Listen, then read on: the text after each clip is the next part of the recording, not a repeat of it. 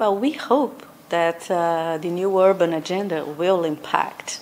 And the way it could impact is for women to use it as a tool to fight for progressive policies, policies that address issues that women are confronting, like violence in public spaces, lack of incentive for economic empowerment, to confront the discrimination and subordination that they are often submitted to within the organizations they belong to.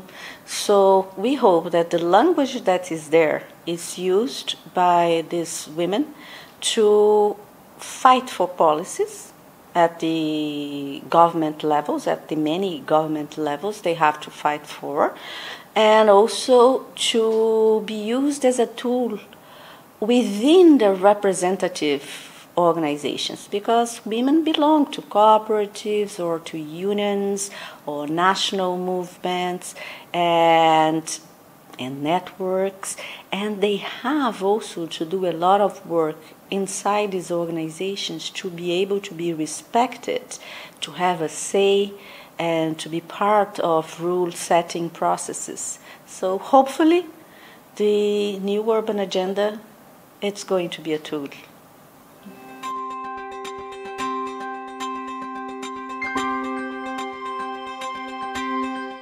I think organizing is key for me.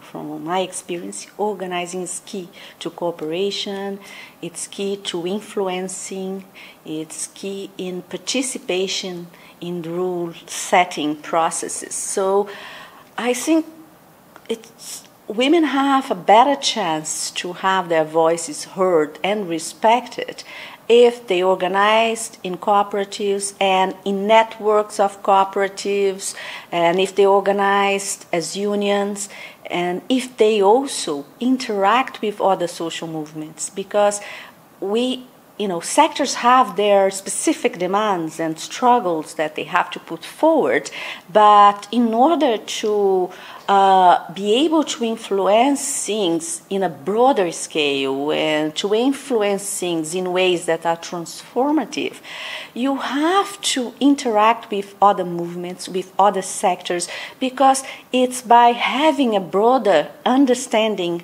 of what cities are and about what are the required policies for cities to be inclusive and sustainable, that you were really able to contribute.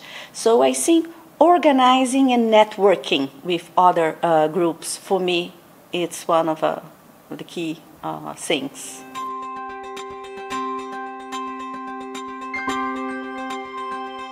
I think one of the key things is to have laws that make gender-based violence accountable for. So in my country, for instance, in Brazil, there is a law called Lei Maria da Penha. Maria da Penha was a woman, a battered woman. She nearly died because of, beating up from her husband, and she fought, for a law that could enable some policies, some processes in place to protect battered women.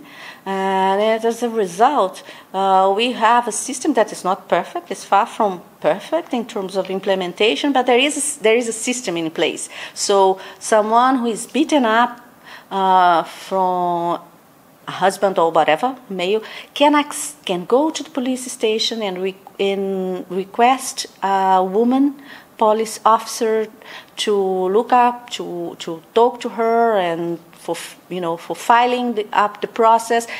She can have access to a kind of supporting network if she has to go into hiding. So one thing is to have frameworks, legal frameworks that gives women this kind of supporting systems. And the other things is legal frameworks, urban legal frameworks that support women, especially informal workers, to access public space to earn their livelihoods. If we take the example of street vendors who earn their living in the streets by selling goods, why can't we have, a system, an urban economy where an urban vendor, street vendor, can coexist alongside a retail shop or a kiosk? Why can't we have informal recyclers access recyclables that are out there in the curb? So we need legal frameworks that are more inclusive for the urban working poor.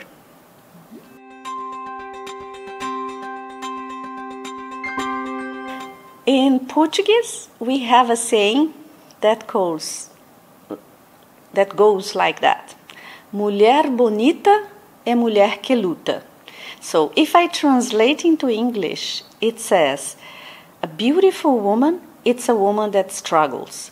So I think the key for women's empowerment is struggle.